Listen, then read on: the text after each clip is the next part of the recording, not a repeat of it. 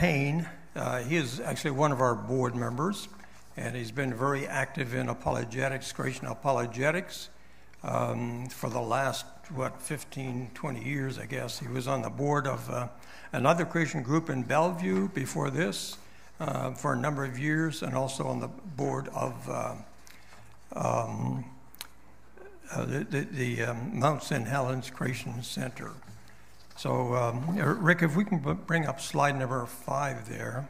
Yeah, okay, we got there. So the talk he's going to have is a very strange title, Sexual Reproduction, God's Design. How do evolutionists explain, if we started from one single living cell, how did we get into sexual reproduction of different living organisms? And he's going to talk about some of the issues of that. So with that, Ron, come on up. If you have a question, you can ask it at the end. We'll have time for that as well. Thank you, Ron. Thank you. Am I on? Can you hear me yet? Are we there? Close enough. There we go. Now we'll see if we can get this to work, right? Bear with us. Well, thank you for letting me come today. I have a degree in chemistry, and originally my most interesting topic that I thought a lot about was origin of life, because it has to do with chemicals getting together and forming life spontaneously. One of the talks I gave one time, I said that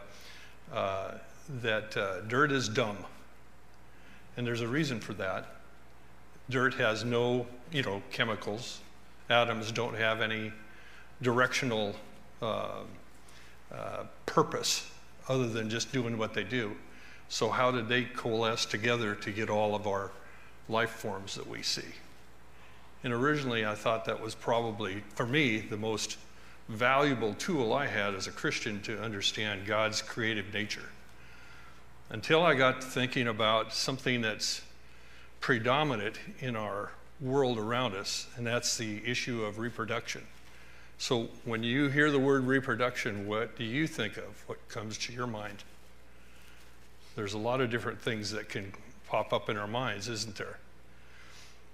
Well, I got to thinking about reproduction. Our whole world is focused on reproduction. Can you think of anything that's not reproduction? For example, our talk tonight, what's our purpose? Our purpose is to develop a concept and reproduce that in your minds, isn't it? Reproduce that concept. When we came into the building, somebody turned on a light switch, correct? When we went flick like that, what did we do? We wanted the effect of light in our room, so we did something. There was a cause that turned on. We reproduced the effect we wanted to have. We live in a cause and effect world, don't we? Everything about it. These chairs in the auditorium, they were reproduced in a factory, weren't they? According to a basic design for a purpose, correct? Did anybody go through a traffic light, today? Not a red light, but you know what I mean. Okay? Do you realize that's a reproductive act? Did you know that? That's light. The light and the law that goes along with it is to reproduce a certain behavior in our life, isn't it? For a purpose, thankfully. You probably didn't think of a traffic light as a reproductive process, did you? So everything in our world is like that. Even God, in his infinite wisdom, left us with a command from Christ right before he ascended into heaven. What was it? Somebody say it. Go therefore and what? Make disciples. Is that a reproductive process? Of course it is. And further on, he said to Timothy, he said, what you've learned from me, go transfer to other people who will be able to what? Teach others also. That was a reproductive act, wasn't it? We have children and we teach them character traits. what are we doing? We're trying to reproduce proper character behavior in our kids, aren't we? I was sitting there one time just thinking about all the things that have to do with reproduction, and I couldn't hardly think of anything that I don't do that has something to do with reproduction. It's kind of amazing when you think about it. So tonight, we're going to talk about a specific area of reproduction called sexual reproduction. I'm a fisherman, and last summer I was on the Cowlitz River watching the king salmon spawn while I was trying to catch a few of them. And I was just amazed at their reproductive process that they were going through. It was really a kind of a neat experience, and that kind of got me started thinking about sexual reproduction, and that's actually the reason why I got into this, because I got to thinking about that, how valuable and important and critical that is. And how does that relate to evolution? So the topic is sexual reproduction, evolution's decisive downfall, God's decisive design.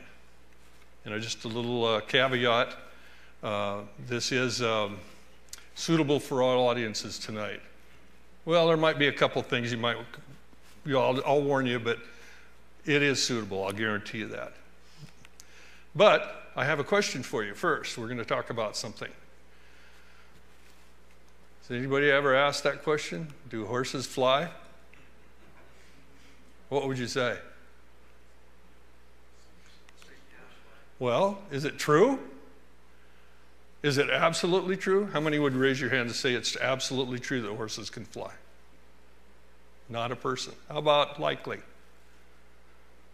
Possible? Probable? How about improbable? How about impossible? Wait a second. Is there any other categories? We don't know. You don't know, okay. No, okay.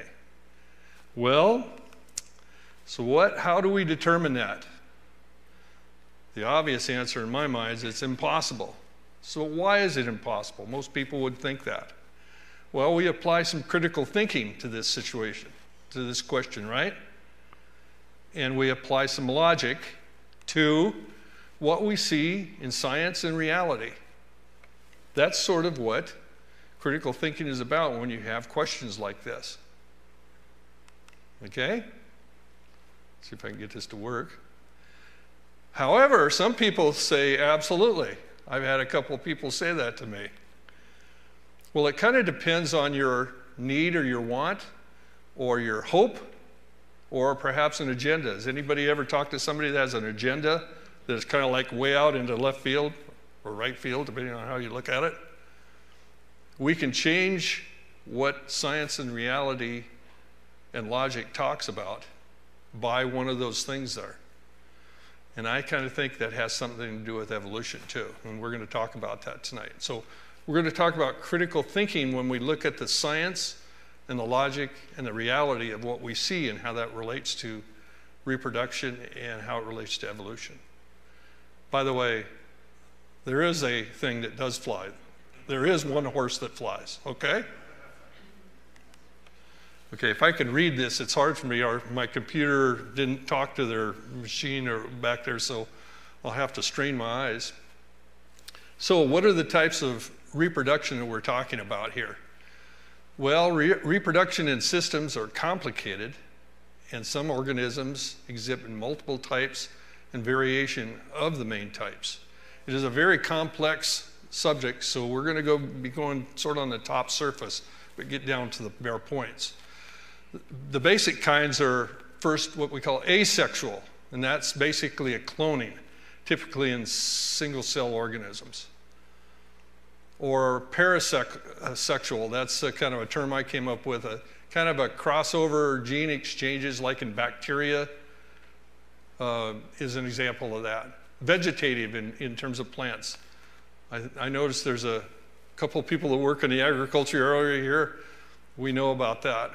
And then, of course, sexual, and that's where you have a male and female commingling of genetic material.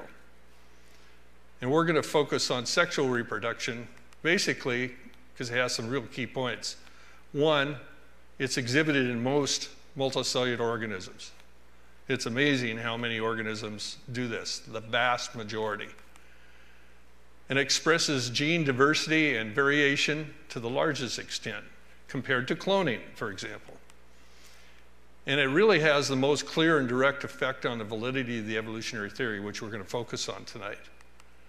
So, how does it fit into the evolutionary picture? That's the question. Well, I took some math class, so we're going to have an equation here, a couple of equations, and kind of to simplify this.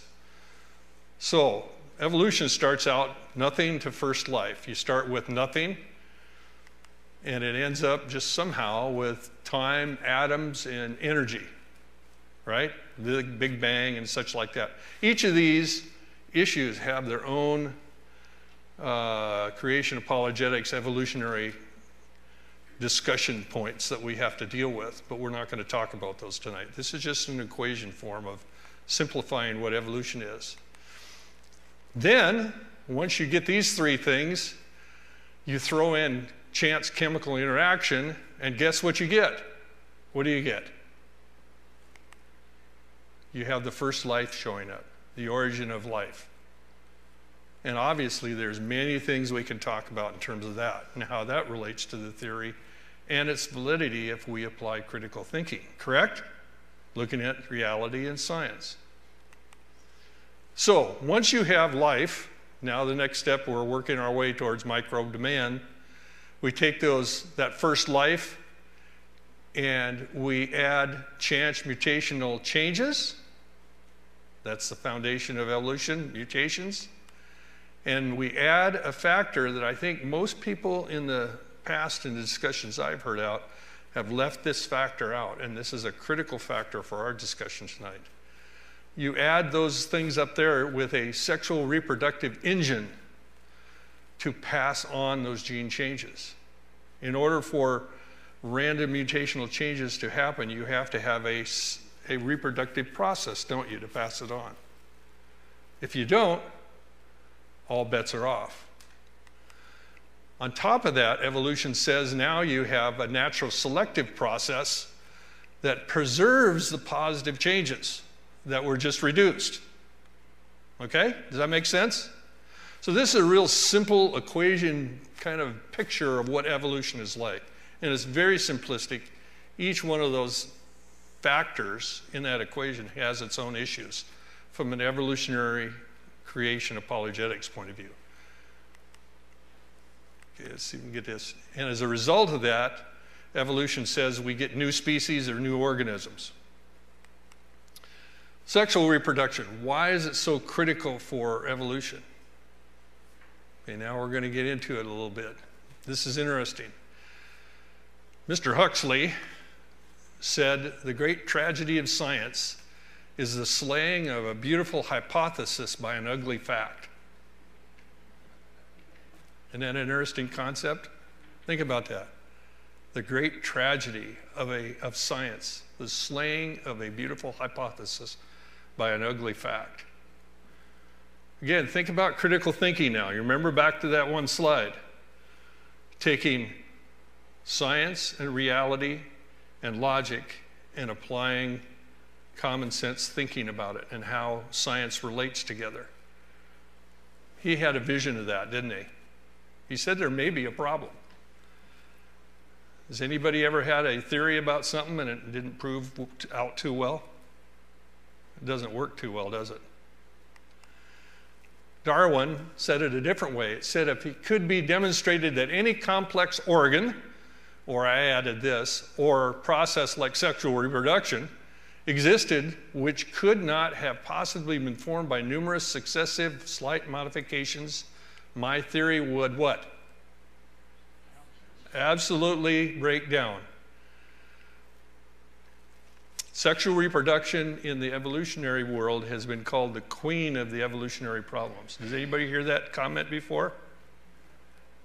The queen, the top dog, the highest point of evolutionary what? Problems.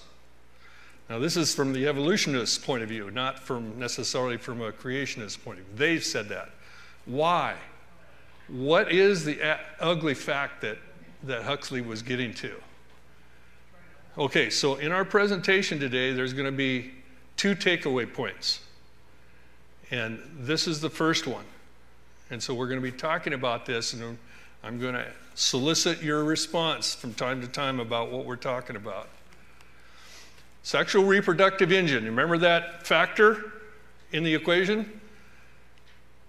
Or process for passing genetic information from one generation to the next, any associated genetic changes has to be fully functional during the what? First generation. Think about that. If the reproductive process engine is not working in that equation, guess what? You don't proceed. There will be no second or third or fourth generations if it's not working, if it's not there fully functional. Not halfway, not a third, it has to be fully. And we're going to talk about that. As a result, you're going to get no new species, no evolution. It's the end.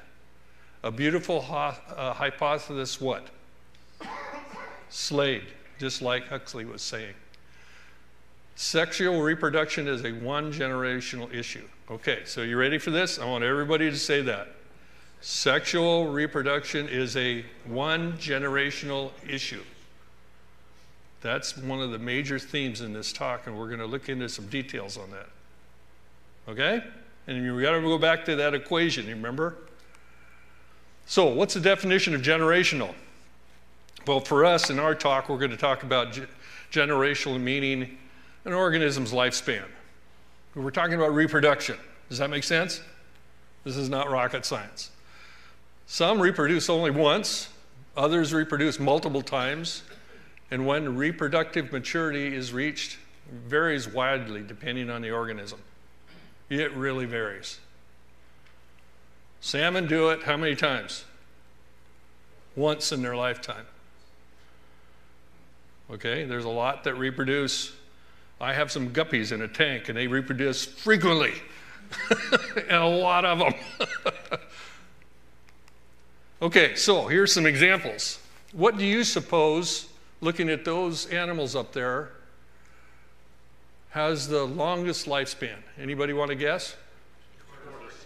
What? The tortoise. The tortoise, okay. How about the shortest? The housefly? Okay, well, let's see. Guess what? You're all wrong.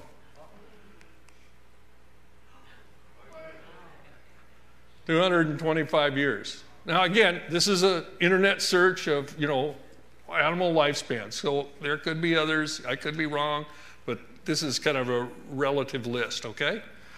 Tortoise comes in second. And there are animals in between, of course.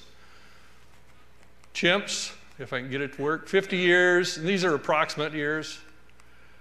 Salmon, 2 to 7, depending on the species. A dragonfly, 4 months. Housefly, about 4 weeks. A midge, 5 days.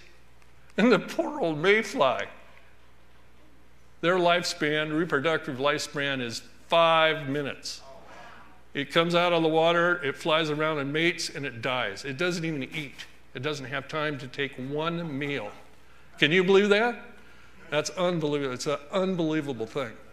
Okay, so how does this relate to our one-generational deal and the evolutionary process and that reproductive engine in that equation?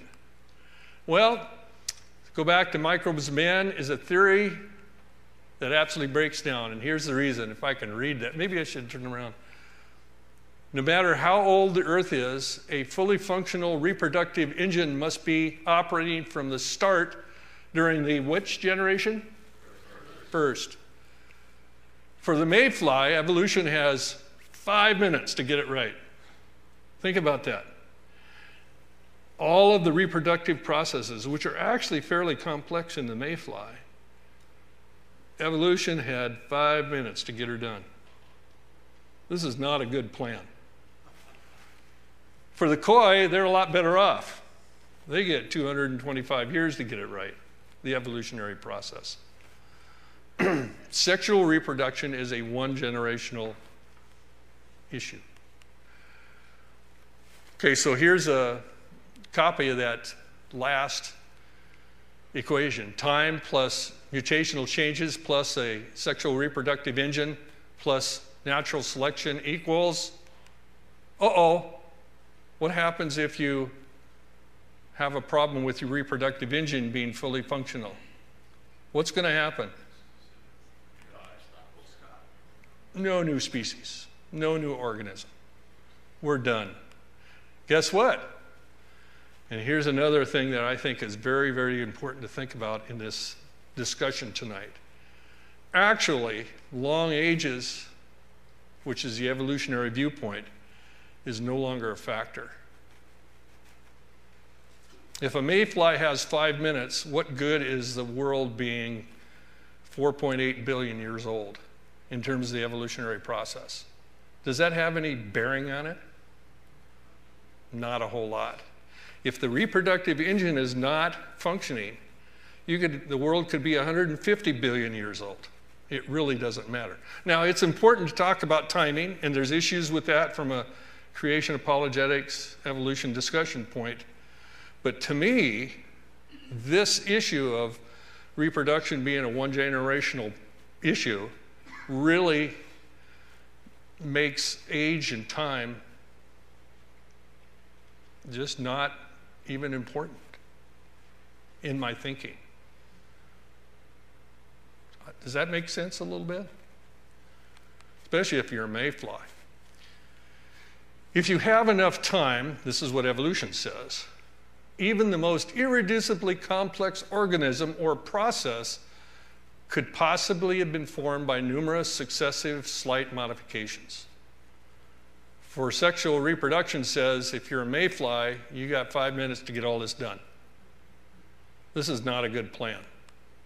Long aging is not and is no longer a factor in my thinking. And I've really changed my mind about that because I've always, we've all discussed that issue with a lot of folks. But really, this issue removes time from the equation as a factor. So, takeaway from the presentation. As Huxley said, the slaying of a beautiful hypothesis, evolution, is by an ugly fact. That's what his statement was. The ugly fact is, if I can get this to work,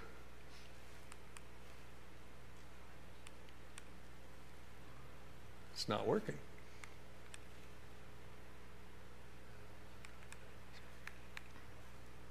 I'm dead in the water. It's a one-generational issue. It's a one-generational issue. Shall we go on? Are you working on it back there? I hope.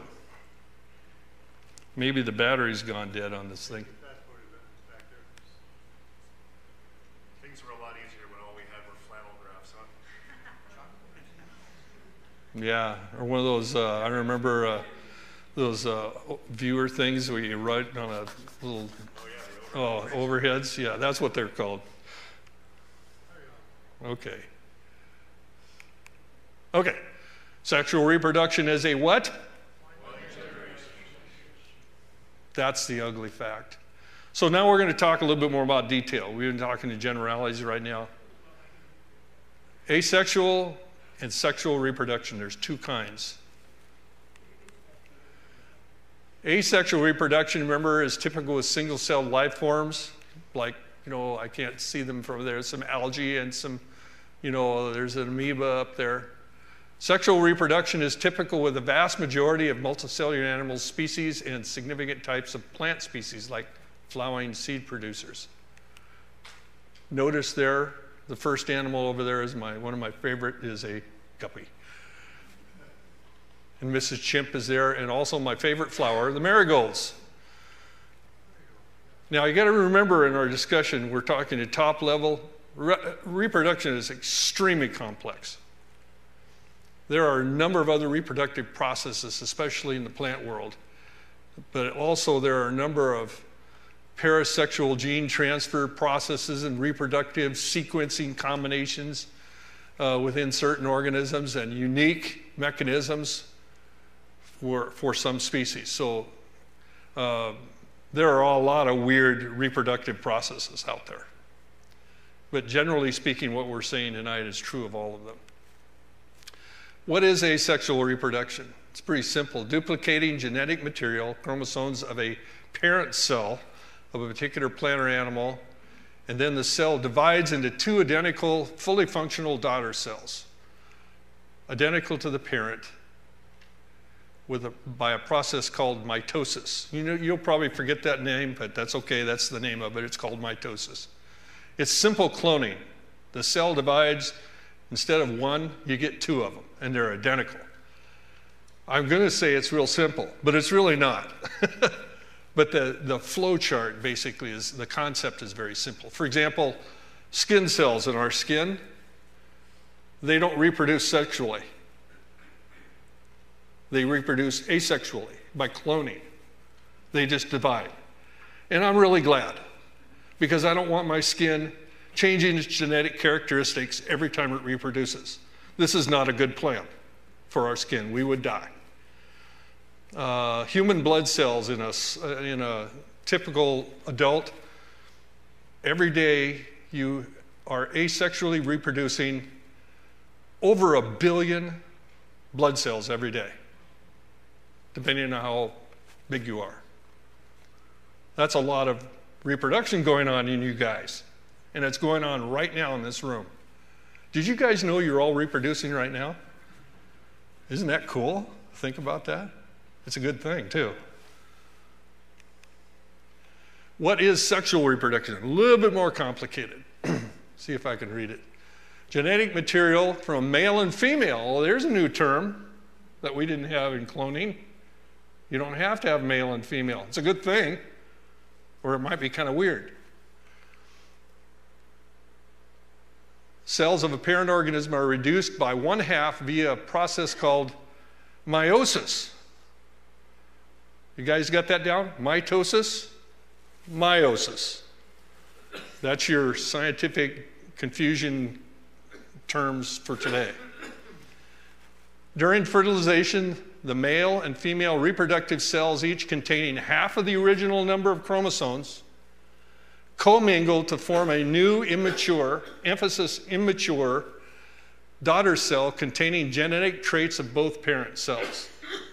That's what meiosis is. Is it a little different than cloning? It's a lot different. Way different. Totally different.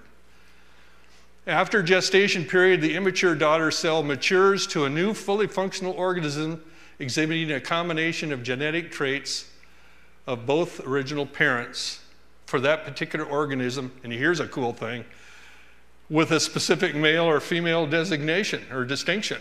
Isn't that cool? That's a little bit different than what we're hearing today, isn't it? But that's one of the results of meiosis. Sexual reproduction is one time you get a male, one time you get a female, and it's amazing. And it's a good thing, too. So, human example, we start out with a normal cell, 46 chromosomes. The male sperm has 23, the female 23, and the embryo ends up with 46. Well, you go from 46 to 23 in each of the male and female by the meiosis process. Then, if this thing works, you have a fertilization process in whatever species you're looking at, and you end up with an embryo, in this case for the human, with 46. That's a good plan. I think that worked out pretty good, don't you? And we get a little baby. My newest grandson is 6 months old, Braxton, and that's exactly what happened to him inside his mom. I think that was really cool. And then you have gestation and birth. The origin of sexual reproduction. Very interesting question. Generally, evolution teaches that sexual reproduction evolved from asexual reproduction. Mitosis to meiosis. That's what's generally thought.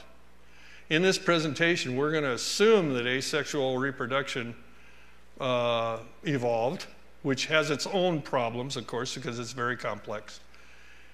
But we will focus on the origins and issues relating around sexual reproduction. So we understand the difference now? Asexual, sexual, mitosis, meiosis. Now the next slide, if I remember correctly, is the most complicated slide. If I can get it up. Nope, it's the next one. Let's look at some ugly facts and apply some critical thinking and logic. Remember that? We started with that. Sexual reproduction being a what? One generational problem. Critical thinking, and here's something I want to throw in here that's fairly important. That is a tactic that evolutionists will present when we're talking about reproduction. Regarding the evolution of reproduction, sexual reproduction, and that actually for anything that matter, justifying the validity of evolution is not based on what? Why sexual reproduction is good. The fact that it exists, that's another ploy. The real question comes down to is how? So when a person, an evolutionist, or when you're having a discussion, an apologetics debate or discussion, if we get to talking about why and the fact that it exists, the question comes then, well, what about how? How did it happen? So now we're going to get into some of it, some of the details. This is kind of like a list of different issues related to sexual reproduction and the hows, thinking, applying critical thinking to the issue in the topic on the slide. Sexual reproduction, the DNA code, I got to read here. For any trait to be expressed, that's generally, to actually happen, there must have been evolved a set of DNA coding for that trait, right? Correct? Including what? Sexual reproduction process, correct? Where did the DNA code for sexual reproduction come from when we assumed there was only asexual available? Because asexual has its own series of coded information for the asexual process. And if that mutated somehow into a sexual process, that means the DNA code must have changed to allow the DNA code for sexual reproduction to happen. Question, how did that happen? And we're going to get into a little scenario here in this next question. How did natural selection select for sexual reproduction when sexual reproduction is first required for natural selection to operate? Isn't it sort of like a major circular region issue? You had to have sexual reproduction in order to develop sexual reproduction. This is really a difficult problem. No code, no sexual reproduction. Guess what? No evolution. And there's nothing in the asexual process that is even similar to the sexual process. So we're going to see that in just a second here. Asexual to sexual, mitosis to meiosis. Here's the slide. Everybody see that? Got your focuses on? This is just a simple graphic of the process. It is extremely complex if you list out all the different steps that we understand these processes go by. On the left-hand A side is asexual mitosis, cloning. On the B side is meiosis, and that's the sexual reproductive process, simplified. In the middle is what we start with, a parent cell. So in asexual, we remember, first you have a duplication of the chromosomes in the A section, and then they kind of line up together, and the two cells split, and guess what? You got two identical daughter cells that are identical to the original parent. That's pretty simple, isn't it? This is not hard. Okay. So somehow that had to mutate into B process, meiosis, sexual reproduction. it's a little bit different. The basic structure steps are you have your chromosome duplication just like before, but instead of separating out like it has in the second step on A, what happens is that the chromosomes are duplicated and then they form groups of 4, a tetrad. Okay, don't ask me the details because it is super complex and we don't have time for that. Basically what happens, the chromosomes group together in tetrads, and during that time, gene transfer and crossover happens. In other words, little bits of gene codes from one chromosome switches over to the other one, and vice versa. Okay? Does that have any similarity to the asexual process? Not in the slightest. It is way different. Can you imagine the DNA code that drives that and all the chemicals and enzymes that would have to drive that? Very, very complex. Then you go through a second, what's called a metaphase, and you actually do have a meiosis process on the third part there where that's the anaphase and telophase down there in the third box where they actually do duplicate cells. And then you have another meiotic division and you end up with 4 sex cells with half the chromosomes. Is that a little bit different than A process? It's a lot different. It's totally different, isn't it? So the evolutionary process for going from asexual to sexual seems a little bit far-fetched. And here's maybe some questions or comments to maybe look at. 1, genetic instructions for sexual meiosis would interfere with the mitosis process terminating reproduction. Imagine in the asexual process over there inserting in a sexual phase. That would end the cloning process. It would mess it up. It's like throwing a wrench in the gears. You know what I mean? It's just not going to happen. Half asexual, half sexual. Meantime, nothing happens. And for the mayfly, how long does evolution have to get this done? It has 5 minutes to get her done. This is a little bit hard to understand and believe. It would take me longer to catch a mayfly than it would be for it. Anyway, sexual meiosis would have to concurrently develop in both the male and female organism. Because you got to understand that B section of meiosis goes on in the male and it goes on in the female simultaneously, doesn't it? Well, that's adding a little bit of a factor that has nothing to do with cloning. This is not making a lot of sense, is it? Do you see the complicated differences and how it sort of like begs the question, how did this happen?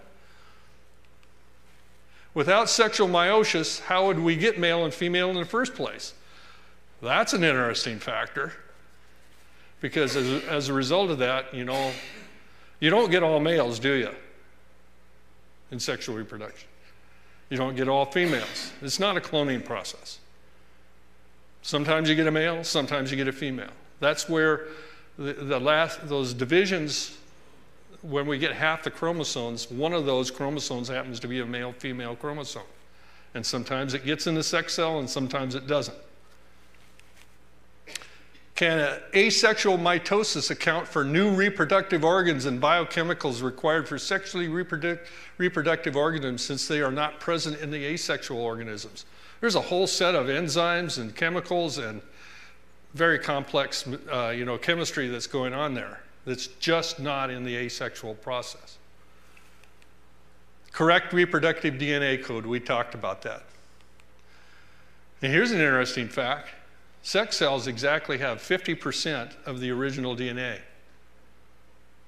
Isn't that interesting? Why not 45? Why not 80?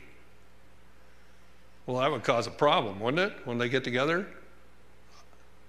It's just an interesting little tidbit. Complete transition from asexual to sexual in the first generation? What do you think? Apply some critical thinking. If not, then no second generation dead yet. Okay, another subject. Male and female, who came first in this sexual reproductive process? Because you have to have a male and female, don't you? Right? Those are sockeye salmon, by the way, if you don't recognize them. What happens if you have a male or a female, but no male shows up? She's probably happy. Maybe. Except for one thing. Can't reproduce. She can't reproduce, and that's a toast on that species, isn't it? Well, see, the male has a problem, and we're going to talk about that later. Male and female simultaneously in the first generation? If not, well, guess what happens? No next generation. Just a small problem. Male and female physical design. I'm not all here. If we have half a male, they both show up, but they're not really quite developed fully for that particular species. Is that a problem? Houston, we really do have a problem, don't we? The fuel tank, there's no fuel in the tanks. This is a problem. How does fertilization happen? How does gestation happen? How does birth, egg hatching, seed formation, or germination happen if you only have half the structures, half the enzymes, half the chemicals? A little bit of a problem. See, it has to be there what? Simultaneously. Does that make sense? It's not just a minor problem. It's a major problem. And if not, what happens? No second generation. We're not just talking about no species. We're just talking about the next generation. And for the mayfly, that's important. Okay, I'm sorry for this risque picture of actual sexual organs in an organism, but I thought this would be okay. Pastor, is that okay? Yeah, we're good. Okay. So here's a male and female example of a flower. So, where's the male part and where's the female part? Well, what's called the pistil, which is that center vase-shaped structure, is the female part of the plant, of the flower. And down in the bottom part, in this particular diagram, is the ovary where the ovule is, or the immature mitosis developed egg, okay? So where are the sperms, the male part? Well, they're over on the stamen. You guys know this, basically. Okay? So what would happen if you had the pistil, the female part, but you had no anther on top of the filament? It hadn't developed yet. Would there be a problem? A big time problem. You can't have a flower, generating seeds with no male part, or half a male part. Okay, so in this case, the pollen, or the male sperm, if you will, lands on top of the stigma up there in the middle, and then there's a couple of them that do that. It's a very complex process. One of them drills a hole down to the the ovary, and then the other one comes down and fertilizes the egg. Isn't that interesting? Because that's a solid piece of stuff there in the stigma and the style. It's not open to the environment. One of the pollen grains actually drills a hole in there chemically and makes a pathway. Did you guys know that? That's a pretty good deal that it does that, doesn't it? It's really handy for the flower. Teamwork makes the dream work. Oh, it works really well. And for the marigolds, you get one season to do that. That has to be done the first time. Otherwise, guess what happens? No second generation. Okay. The male and female physical design for reproduction is critical for a particular species. We talked about the flower over on the left-hand side. You have to have unique morphology for each species, and the male and female forms have to be compatible in that morphology, don't they? If they don't match, I don't care how many sex cells you have, you're not going to have reproduction. So they have to be able to physically be the same. Interesting. See over on the right-hand side that, what are those? Pine cones, right? Here, I'm sorry to say, if you're embarrassed, is a female ovary. Would anybody like to hold this? You want to pass it around? Anybody want to hold a female ovary? This is a female ovary from a pine tree. Interesting. And God in his wisdom has seen fit to make pine cone seeds in a really strange way compared to what we normally think, isn't it? Anybody knew that? That was a female ovary? How many people knew that was a female ovary? I told you before, you turkey. You rode with me. The males are those little tiny things, and sometimes they have catkins and sometimes little buds. It depends on the tree. They're all different structure, and their purpose is to what? Generate pollen. You know that yellow stuff that floats around from various trees? You know a lot of that? Those are male sex cells, so be careful. Well, it only affects you if you're a pine cone. So there you go.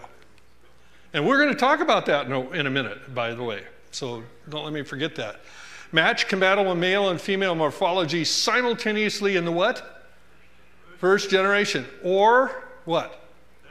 No reproduction. This is not hard. Specialized organs facilitating reproduction. Does anybody in this room have a pituitary gland? Some of you don't? Well, this is very interesting because all mammals have pituitary glands, or all vertebrates, let's put it that way, okay? Are you a vertebrate? Guess what? You have a pituitary gland. Where is it? Right there in your brain, okay? Every one of you have, oh, Heinz, right? Where's Heinz? Okay, right? Are pituitary glands important? Very. What'll happen if it doesn't work? You're dead, right?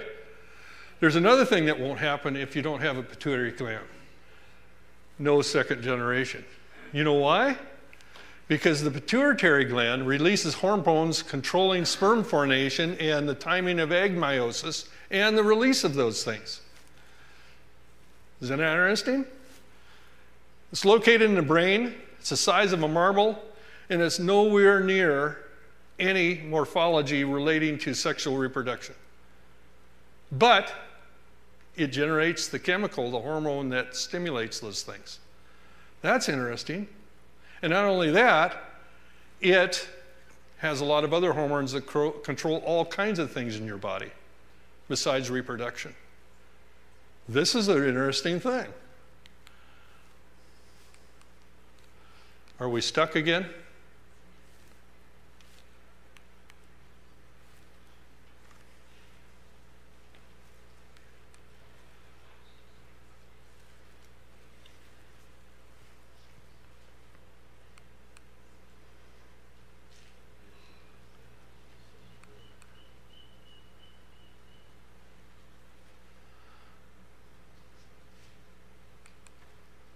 I keep trying to push this. I don't know if I should or not.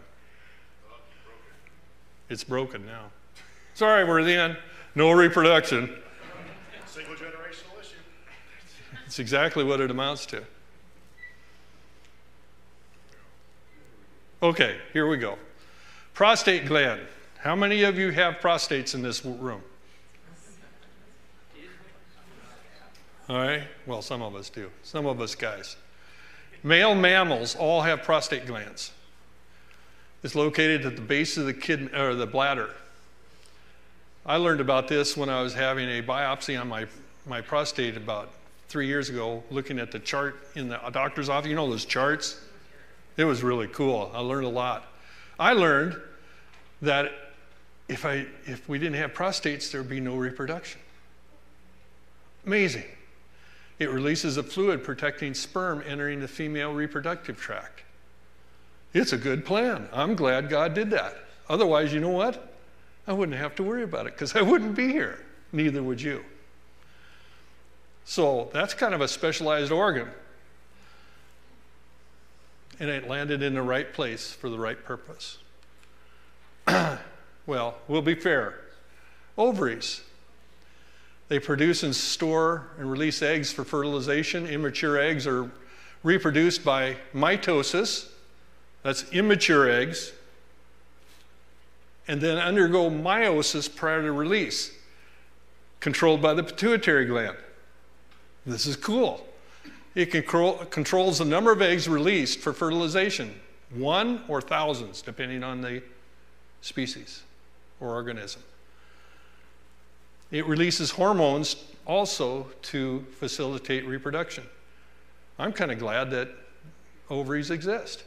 Or guess what? I wouldn't be here. Does that make sense? Think about these, though.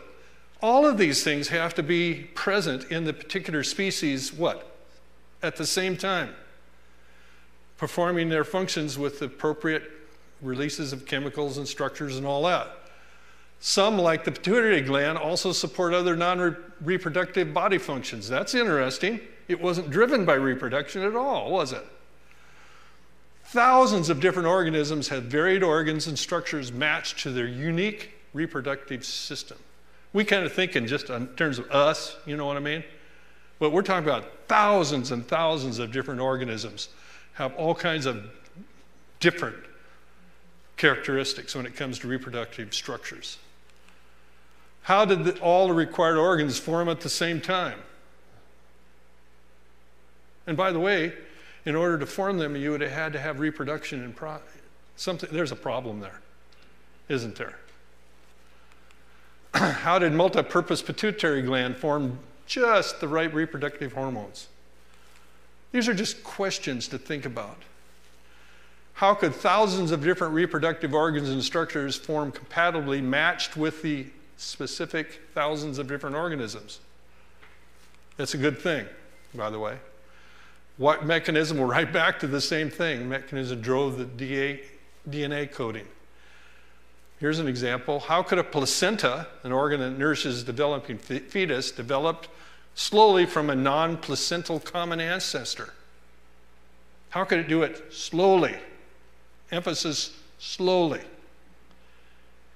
If you're a mayfly, how long do you get to do it? 5 minutes. Well, they don't have a placenta, but you know what I mean. Required organs for forming simultaneously in the first generation. If not, what? No second generations.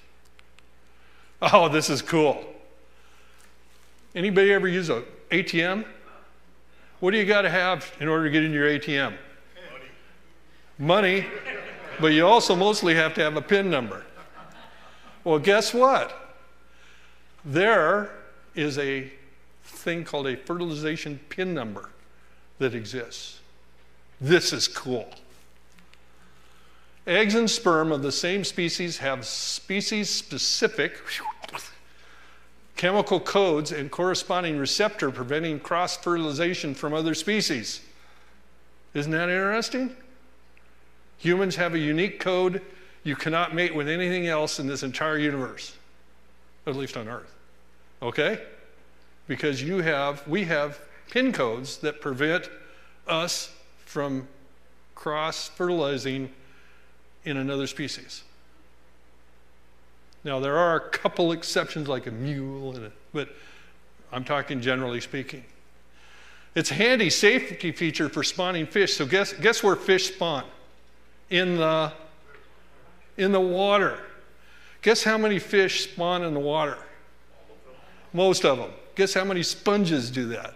Guess how many of every kind of sea creature does that? The ocean is full of eggs and sperm floating around. And it's a good thing that salmon don't mate with dogfish or whatever, or sharks. They do other things with sharks, or the sharks do them, but not mate. It is a good plan. How did the same species codes and receptors gradually form? They're all different. They're all unique. A perfect matching code formed concurrently in the male and the female? Well, that's handy. Not only do you have to have it species specific, but they have to be specific for the male and female on top of it, times thousands and thousands of them. Transitioning species would require simultaneous pin number changes. Did you know that DNA code for one pin code set cannot pass on a new set? It's self-limiting on purpose. It prevents spawning new life forms on purpose. And that's a good plan, especially if you're a fish. Unique pin numbers in the first generation? If not, what? No second generation. You kind of getting a picture of things here? Is it all building up? Transition points on the evolutionary tree, amphibians converted into reptiles over time, correct? Generally, that's what the evolutionary tree says, right? Well, there's a little problem. Many problems. Amphibians reproduce by external fertilization. Okay? Reptiles produce by internal fertilization with an amniotic egg, which means it has a nutrient sac around the egg, around the embryo. And there are a couple exceptions, but this is it. So let me ask you a question. How could the first reptilian amniotic egg develop from an amphibian non-amniotic egg through a small successive mutational changes?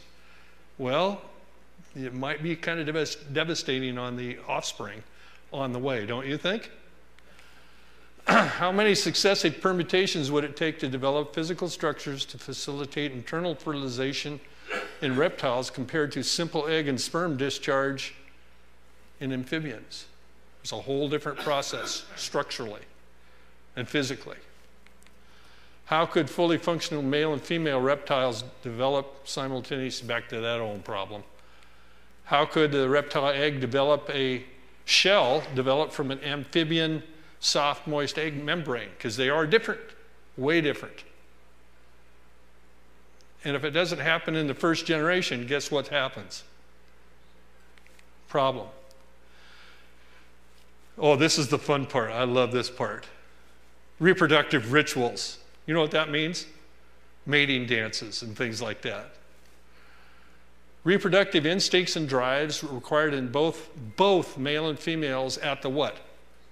Same time. I watch my male guppies chase the females around all day long. That's all they do. Driving them nuts. Anyway, thousands of organisms, each with unique mating dances, tied to what? Meiotic maturity of sperm and egg. For what purpose? Anybody have an idea? Reproduction. Now, with the salmon, the male didn't show up because he was chasing herring. Okay? No matter what the female, somebody said the female would enjoy that. Well, it's a problem. He has to show up. And fortunately, they do tend to do that. If the mating drives aren't matched in the first generation, guess what happens? Oh, I love this. This is my favorite slide of the whole deal. Anybody ever heard of a deep sea anglerfish? Is that ugly or what? Good feelings gone. It is ugly, man. It's an ugly mother. And I'm not saying that. That is the actual mother. That's what the mother looks like. Okay? Where's the male? Right there. The male actually comes up and it bites the belly of the female, if it finds it down in the dark, okay? That little light bulb on the front helps a lot, but the male doesn't have one. So anyway, and he bites onto the female, and the male's circulatory system commingles as a parasite with the female, permanently, forever, until the female dies. And then when the female dies, the male dies, because guess where he gets his nutrition from? What's the advantage for an anglerfish down in the deep, dark ocean? She has a constant supply of sperm along with her all the time. This is a good plan if you're an anglerfish. Don't you think? Makes sense to me. But how bizarre, huh? That's probably the most bizarre one I've ever found. How did this system evolve in the first generation?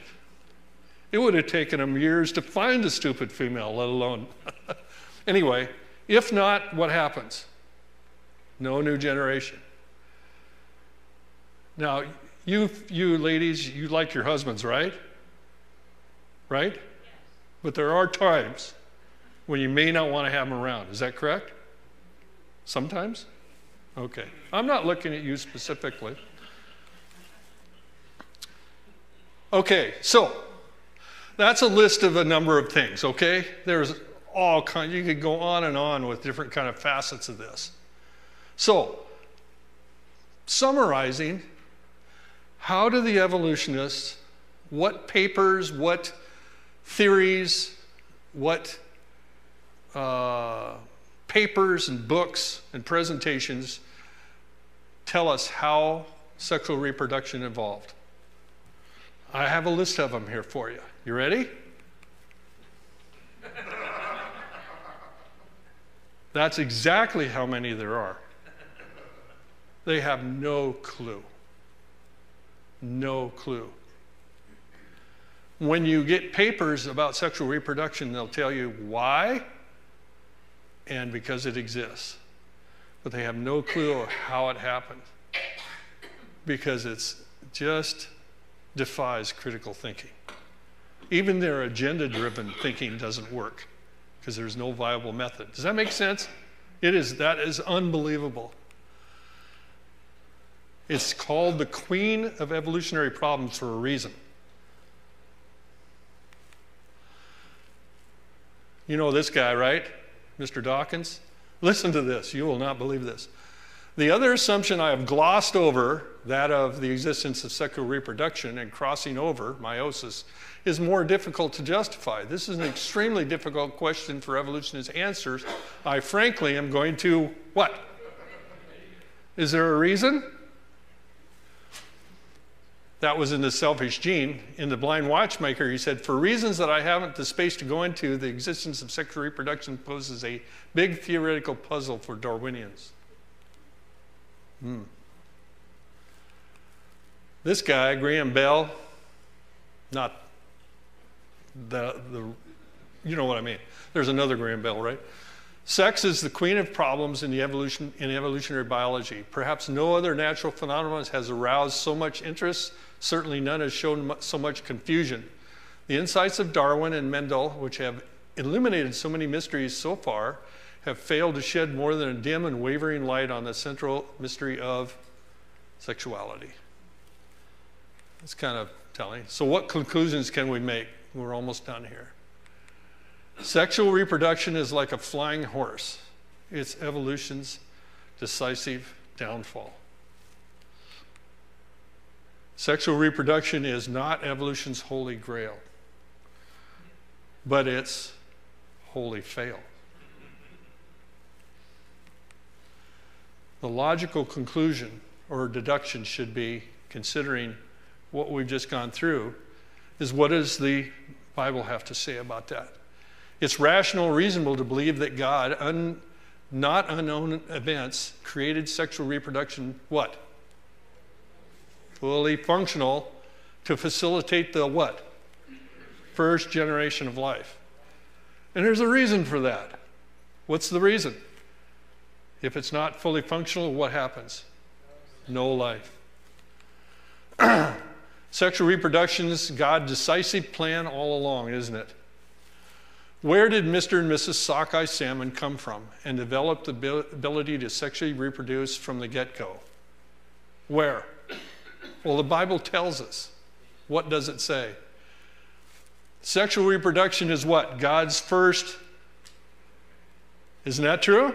He didn't say go out and share the gospel or to obey me. He said, go reproduce. What does that tell you about how important that is? God created a reproducing world, a cause and effect world. So God created man in his own image, in the image of God. He created him, male and female. He created them. Maybe God is a reproducing God. He loves to reproduce image bearers, doesn't he? And God blessed them and said to them, be fruitful and multiply and fill the earth and subdue it. That sounds like sexual reproduction to me, don't you? From the get-go. God made Adam and Eve what? Fit for each other. What did he mean by that? Well, what does it mean? A relational partner spiritually and emotionally and mentally to understand and honor and cherish and value God and each other, and the physical compatibility to reproduce. The ability to obey his first command. This is a good plan. I think God was smart, didn't he? He had things together. In the context of God providing a fit part for Adam, God formed every beast of the field and every bird of the air and brought them to man. But for man there was not found a helper what? Fit for him. Part of that fitness is the ability to reproduce sexually. Correct? Not fit for Adam? What does that mean? Well, how about Mrs. Chimp? Does she qualify? She's married. Did you say buried or married? She's married. She's a Mrs. I know. Disqualified. Oh, I see. How about Mrs. Sockeye Salmon? Is he fit for Adam for reproduction purposes? How about Mrs. Cobra? I hope not. Ready for this? Certainly not her. Right? All the wrong reproductive requirements. Chromosomes, organs, pin numbers, specialized organs, and obviously the relational and spiritual fit that they had. God designed suitable fit mates for all creatures according to their kinds. And he did it when? In the first generation. Otherwise, it wouldn't work. That's God's plan. It's cool. I'm glad he did it that way. So, the takeaway. The slaying of a beautiful hypothesis, evolution by an ugly fact. The ugly facts are, what's the first ugly fact? It's a first generational problem. It's a one generational problem, the first one. Second takeaway, these are really important. Evolutionary time is not a factor. It has nothing to do with it. It all has to do with reproduction and what's needed in the first generation. Does that make sense, guys? Huh? This is a cool book. I'd highly recommend you get this book. You can get it on Amazon. Darwin's Secret Sex Problem. Isn't that a cool title? This guy is so fun in how he does this. Very smart and intelligent way of developing it. And he talks about theistic evolutionists in the back and is not too kind on that either. Very highly recommend this guy. L. Regard Smith. Very, very well-written book. This is our task, right? Be prepared with a solid defense. And so when I talk to an evolutionist, and the next time I do, and he brings up time, I'm going to ask him about, what about sexual reproduction? Have you thought about that? What do you think it takes? How about a midge, 5 minutes? It's got to be done. Mike Riddle, I liked his questions. How do you know it's true? Has it ever been observed? Are you making any assumptions? It really fits for this discussion topic, doesn't it? You can prepare by, being involved like you are. You guys know that. And, we can do the things we're doing and read books. But think about it. The point is get a subject and think about it and get some information. Read a dumb biology book. It will really impress you. We talked about field trips. A couple verses and then we're done. I love these verses. Psalms 118:8. It is better to take refuge in the Lord than put confidence in man's dumb evolutionary viewpoint that has been slayed by an ugly fact. Right? I love this next one too. Great are the works of the Lord, studied by those who have pleasure in them. Isn't this pleasurable to think about that? You know, God is good. He made us fit for each other and every other animal and plant. This is a cool verse. I just found this in my quiet time a couple days ago. I had to throw this in there.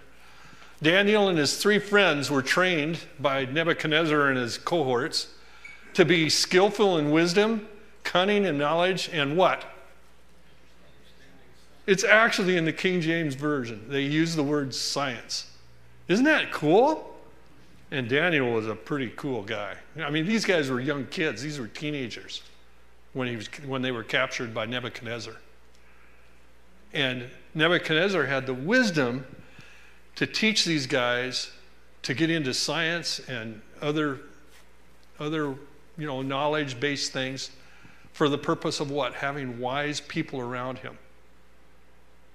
I thought that was pretty cool. So I'm done. Any questions?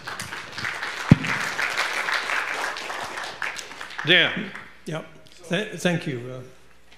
Oh, do I get to ask my question? So, if I remember correctly, you said that in the ovary, the individual ova are reproduced via mitosis, correct? To start with, yes. So that would mean they're all identical. The immature. The eggs. They're actually parent 46 chromosome. The eggs have 46 chromosomes in them. They're a fully human cell. Just like the sperm is when it's first generated, is a fully human 46 total chromosomes. And those are reproduced via mitosis. Mitosis, cloning. For example, our sperm cells in an animal, right? You create, millions of them, okay? And they're the immature. They're not ready for fertilization because they're not sex cells yet. Right. And then after they're cloned and reproduce, they go through the meiosis process, which splits them into 50% of the chromosomes. And so that subsequent meiosis process is what results in the diversity between. Correct. Okay. And for example, the pituitary gland is key in that because it stimulates the meiosis process of the immature sex cell. When I say immature sex cell, it's got 46 chromosomes in it, and then the pituitary gland does its thing, and then the meiosis process splits them into 23 chromosomes, actual sex cells, which then they can fertilize each other. Does that make sense? Yes, sir. Good question. That's a very good question. Yes. Okay, other questions out there? I'll bring the microphone so we can record that as well as the answer. This is another thing you can bring up to your evolutionist friend. How would they answer this question? First to second generation. There is no good answer.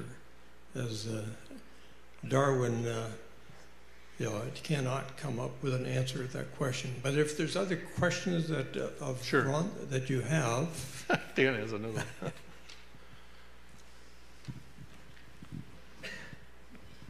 So the weakness that I see in your original argument that, it's the original argument is a scientific one, right? So you talked about is there a flying horse?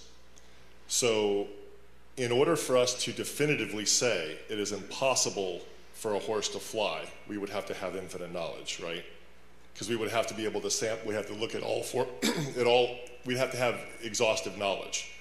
But because we're dealing with a scientific process, we're dealing with inductive reasoning rather than deductive reasoning. So at best, we could say it's highly improbable, right? Because science cannot make definitive claims. Well, I guess absolutely that's true because we're not God and we don't have total view of everything. However, what we do have, we can only work with what we have. Right. What we have is we have science facts. Okay, like in the horses fly deal, we have aerodynamic principles. We have, a number of scientific facts that relate to a horse being able to fly. Okay, and we also have reality of what we actually see practically in our world. So you're right, technically speaking, we can't absolutely, totally, beyond all shadows of doubts, because we don't know, we don't have the infinite knowledge. Right. However, we can only make a deduction based on what we know and see. Right, but that's the weakness then becomes, because this is exactly where evolutionists go, right? They're going to invoke a rescuing device, and they're just going to say, well, we haven't figured that out yet. Correct. And they wiggle their way out of the problem. Right. Right. But saying I don't know is not a really good answer, like you said. But it isn't. But we just don't know yet. It is an answer. So help me understand how it's going. Can you show any process so far that's even approaching an answer? Show me a paper. Show me that talks about the how versus the why. For example, in this case, you're absolutely correct.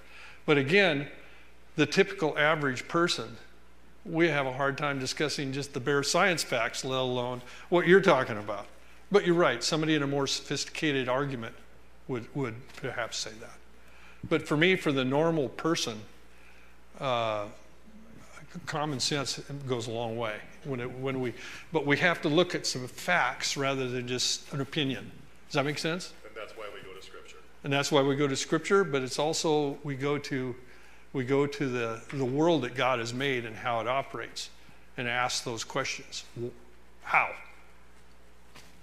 Good question. Good comment. I have just a practical question about what your experiences are with local school districts and other places, because most of the people here are out of high school, and we have grandchildren that are going to schools, et cetera, and I'm just wondering, here in Sonoma County, where you have apologetics and lots of resources and interest through the churches, what has been, do you ever get invited, or does anybody interested in the public schools or other places where you have audiences of people that should be hearing what you have to say? Not in Washington, very much. The answer is, I don't think so. So how do we deal with that? Well, I think you answered the question yourself in some respects. You said, we have grandchildren. I was talking to one of the other gentlemen here, for example. It's hard to get into a public forum, especially in schools. I don't know, some have been able to do that, public schools. Christian schools, you have a little bit more access. I know, Dan, you've taught there. But what I see is that you have grandkids, right? Okay, so you have some information now yourself, and I have some grandkids that I can affect, for example, and I can have a real influence on them and their friends and their acquaintances, and help give them structure to their faith, and let them be able to have the ability to ask critical questions when they're confronted themselves in their education process. My question really is also, like, there are states like Texas, parts of Texas, where the laws are such that Yes. teachers, et cetera. Yes. So are you in touch with, or not personally, but do you know? I know of people that do that and have done that. Like Bill Hosch down in Mount St. Helens, he's the director. He's done a number of those kind of efforts down in actually in California and Texas, doing just exactly what you've said. Different subjects, but apologetics, science type subjects. But it really depends on the state and the schools and their openness. But I think in Washington, I think we're probably running up against a brick wall. One of the other things is making sure that your church is teaching biblical principles. Exactly. Like the pastor letting us come in and talk about sexual reproduction here, right? This is really important because, there are some subjects that are verboten.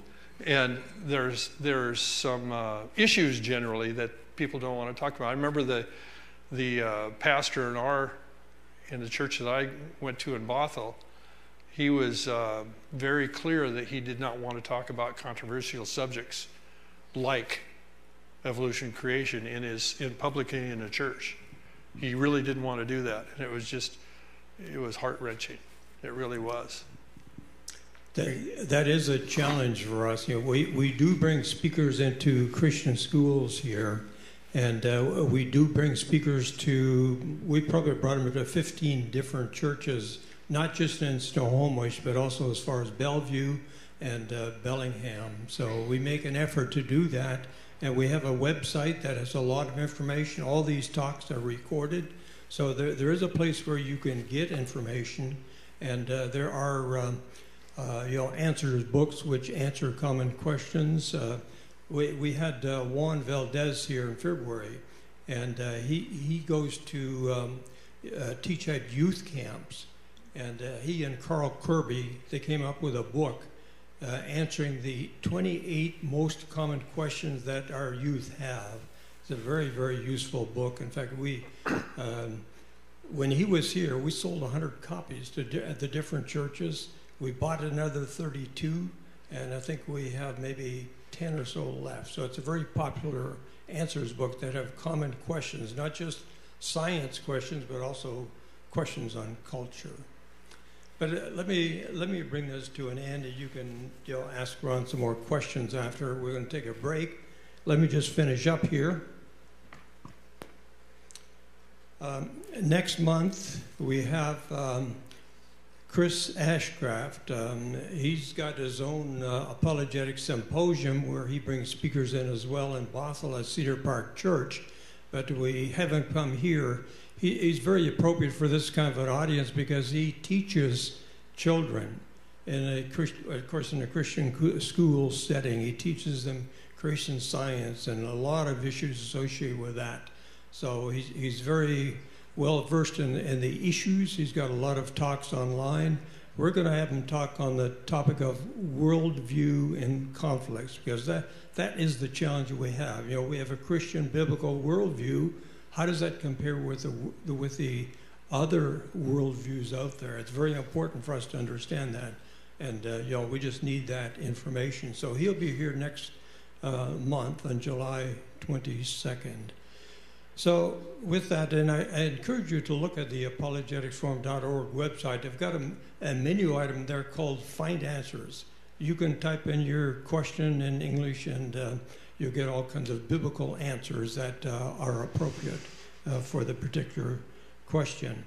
There's a lot of flyers in the back. I mentioned these two courses that Mike is doing.